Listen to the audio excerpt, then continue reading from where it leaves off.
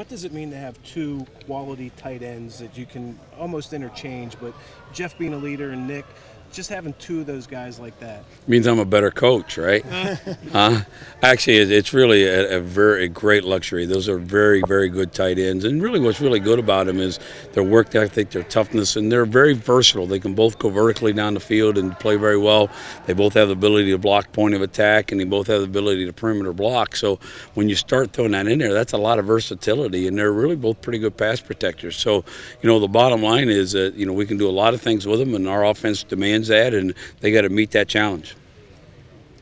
Nick, how's he stepped up his game this offseason? Coach talked like if he's got to be the one, he can be the one. Yeah, there's no question about it. He's game ready. When it comes to game ready, as far as toughness and assignment wise, and making sure you're going. And listen, when you go out and practice, you run all those plays.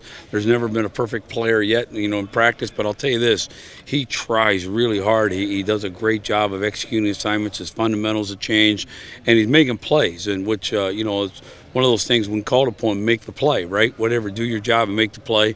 That part of it's really changed, because when it's come his time this fall, he's made a play. Whether it was a catch, a perimeter run, or an interior block, he's done a great job of that.